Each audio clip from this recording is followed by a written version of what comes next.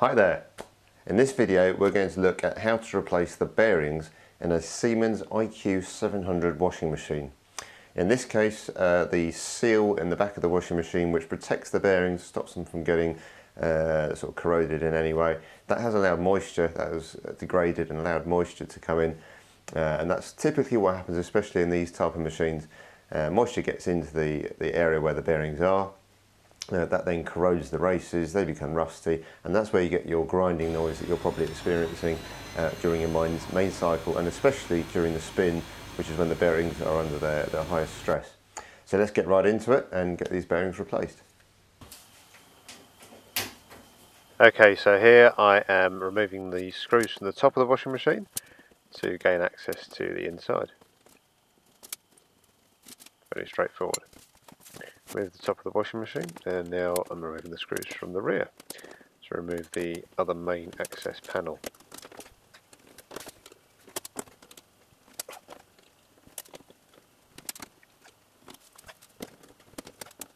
Certainly is a lot faster in fast forward. Okay, main access panel from the rear is now removed, and now I'm going to remove the drive belt between the motor and the flywheel at the rear of the drum. Very simple to do, just with your fingers.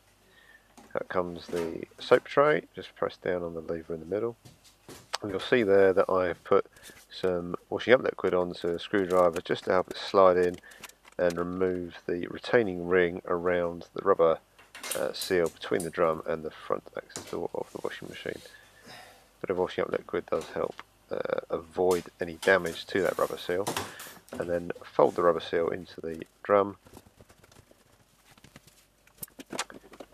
Okay, so this is the top front of the washing machine, and here I am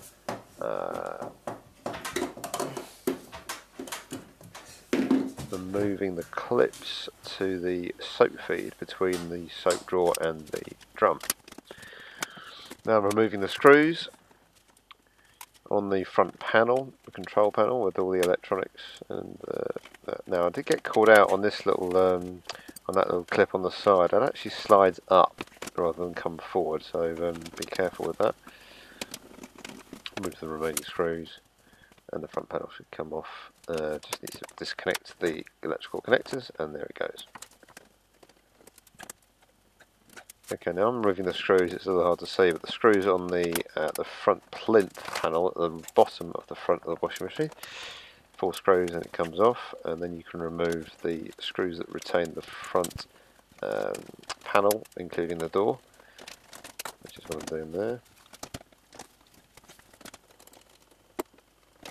And then it lifts off front. And just before it does, you need to remove the lock, which is just a case of pressing in the 2 lugs, and that pops back. And then you can lift the front panel with the door off the front of the washing machine. Okay, so there we go.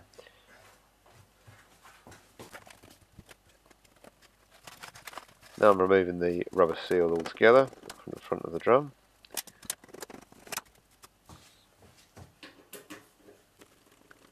And here I'm just removing the clip which holds on the brains, the electronics, and also is used as a hook to hold the front panel in place. Then we can remove the screws which hold, the nuts which hold the concrete block on the top. Just disconnecting the clips from the feed tubes to the soap drawer. These are the water feed tubes. And then release the soap drawer. Sorry.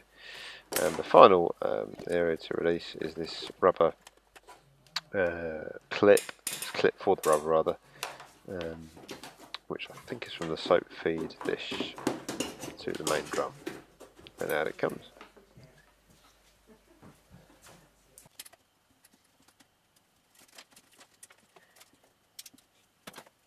Okay, so the electronics assembly just needs unclipping, and then you can just hang that on the back of the machine or over the top. Here I'm just removing the another clip with, I'm not quite sure what that item was, but it kind of fed down the rear side of the machine. So just releasing that.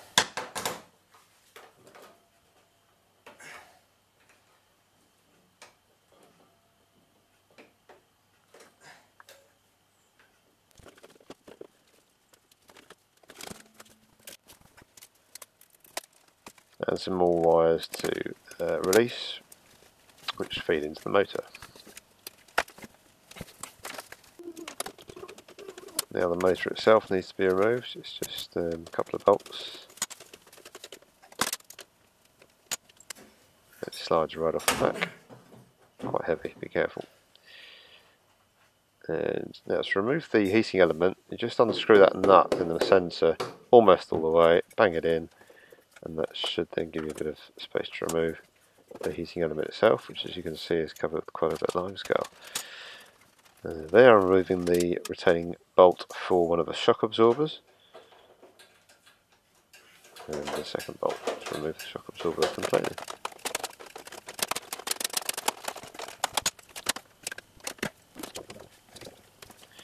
There's a brace across the horizontal brace across the rear of the front of the machine, just removing that,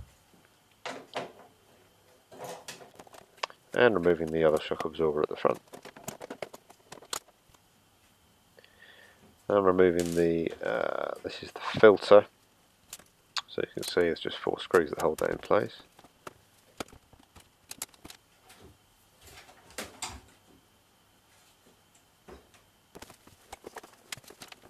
And just pull that out the back of the machine. Sorry about the background noise, it's just the kettle, that will stop in a moment. And then you can just release the drum off its springs and pull it out of the frame. Now I'm going to remove, and I had to use quite a long extension on my socket set as you can see, remove all of the retaining nuts all the way around the drum. It takes a little while, we've sped it up to make it a little quicker for you. And then the drum is removed, and as you can see there's rubber sealed in the middle. There is no adhesive if this is the first time this has been done. Now the flywheel on the rear is quite flexible, so you do need to be careful on how you lock it in place. I actually bent the flywheel, so do be careful with that, and then use a big wrench to get it off. You might need a hammer. Now I'm just knocking out the races from the rear of the drum. Just takes a bit of knocking around, and obviously support it on some nice softwood to save any damage to the drum itself. Just gently does it, and you will get the ball races out. No more bagging.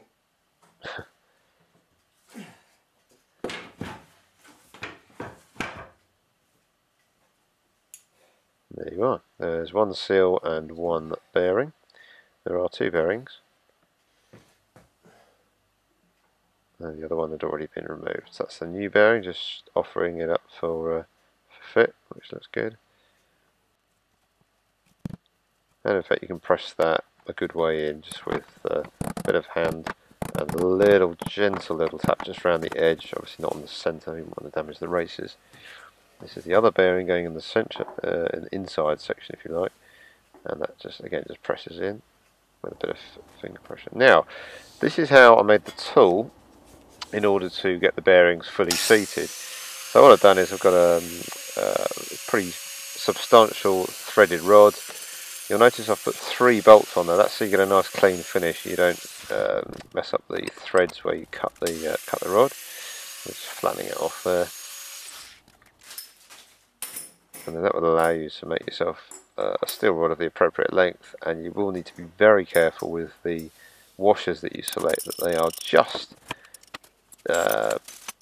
big enough to pull the bearings in, but not so big that they actually are too large for the hole that the bearings are going into. So they need to be just seated on the outside part of the ball, and as you can see it's just the right size there, just about a millimetre of extra space.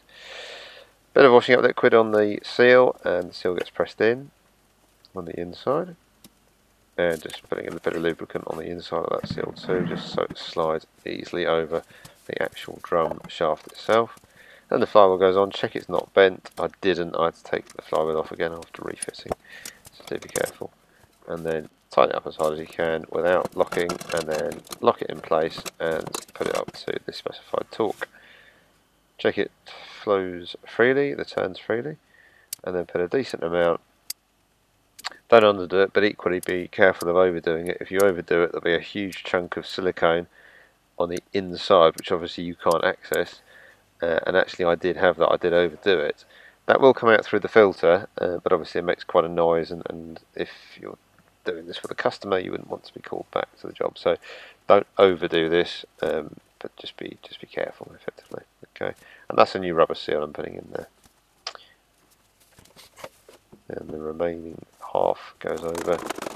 And then you have to screw up all the screws. Kind of, if you've ever done a cylinder head on a car, you'll know to evenly tighten those up, and that's kind of what this is. You start at one end, go to the opposite end, and then work your way around in a gentle way, doing each one up a little bit more each time until they're all done up to a nice tight fixing. And then hooking it back in onto the springs to hold the drum in place, and then the shock absorber starts to go in. So much quicker watching it at this speed, I have to say. And then the other shock absorber, and then as you can see down the front right up there, that's the filter which I'm fixing in place, and that's also the filter, just checking it's all nice and clean. It's being fitted onto the drum.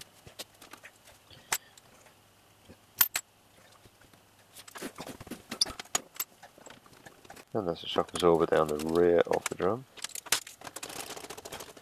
Nice and straightforward.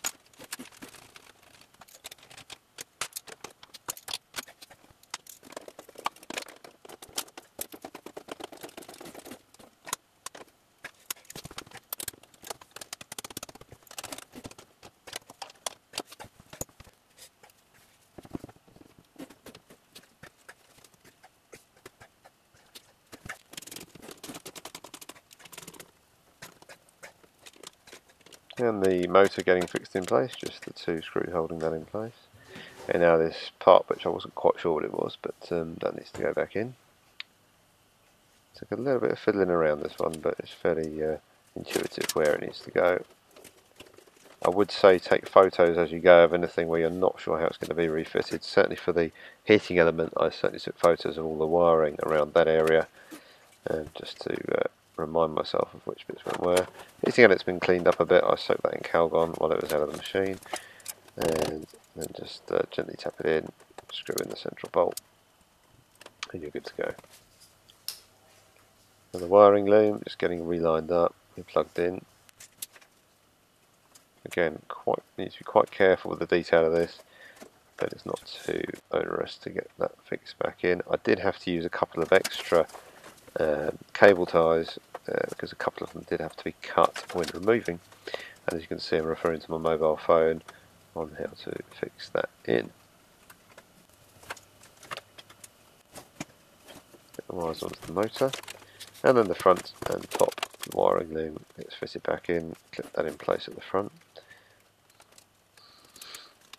This was quite fiddly, this bit. And then the side. With the lock. And just putting in the slide-in nuts for the weight, the concrete weight to go back on the top of the machine. Another cup of tea on the way. Here it is. Oh, and I should mention that the silicone that I put in around the drum when refitting the two plastic halves, I left that to set overnight just to make sure that was properly set before getting it anywhere near water. Okay. Also worth noting that the concrete weight on the front of the drum, you can see it on the front left, does not remove from the drum. Okay. I don't know about other washing machines, but this one certainly it does not remove. This is an integrated one. They've been minimal with the weights on this one, and that one is actually welded to the drum itself, despite the nuts which make it look, the nut holes rather, which make it look like it's held on with fixings. It is not. So then we're just fixing in the soap drawer and the wiring loom and the plumbing for it as well.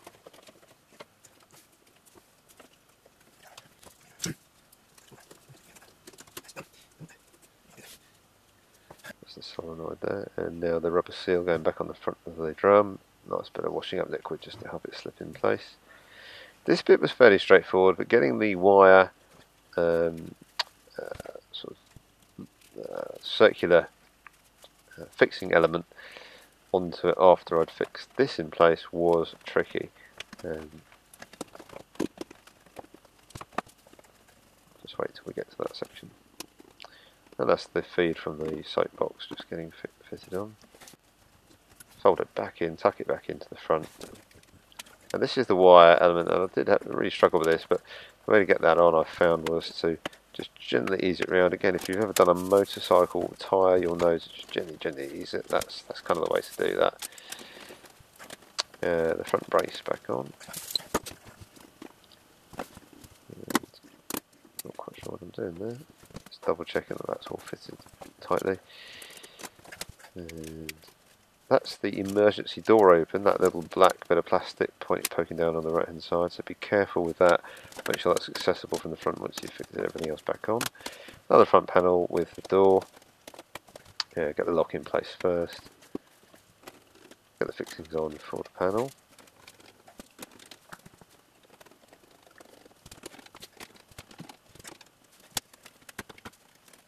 There we go, just checking the emergency open, and then the front control panel with all the electronics goes back on. And I found that I put a screw in a bit too soon, I think. There we go. It does clip in as well, there are a couple of plastic clips on that control panel.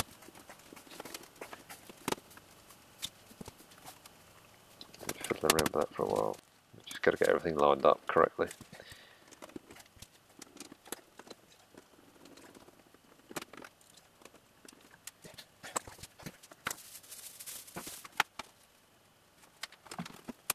And the plinth getting fitted back on. And that's the feed from the soap drawer. Get the soap drawer back in. Again, slide that left hand front plinth on gently.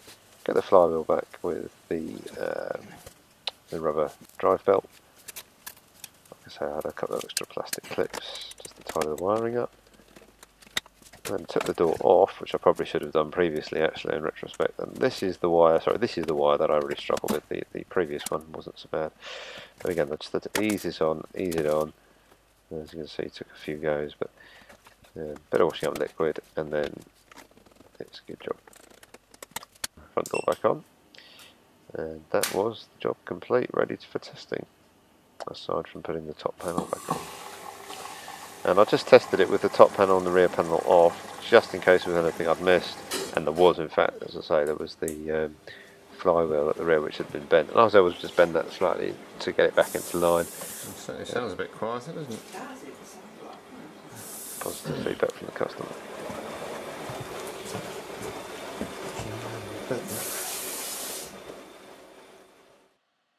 And we're done. Thank you for watching. Hope this was some help.